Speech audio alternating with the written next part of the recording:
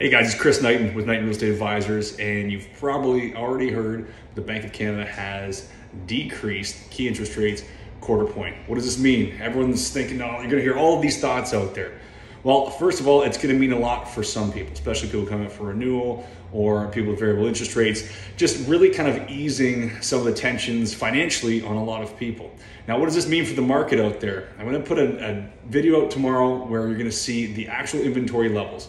This doesn't mean that there's gonna be a massive surge of prices increasing and a massive slew of buyers entering the market. The buyers are already there. What it's gonna do is actually give people the opportunity to feel a little bit more confident, which we may see a few more, hopefully more sales coming up, so a little bit of buyer activity. However, if your home is not priced right, it still will not sell. In Niagara alone, we do track all of Southern Ontario, but in Niagara alone, we have almost 3,000 active listings. Over half of those listings are not priced to sell, and they will not sell at those prices. So understanding where you sit in today's market, if you are selling, is incredibly important. And we're not just gonna go and tell you some fluff. You have to actually get real information in today's market, knowing someone that's gonna be your economist of choice.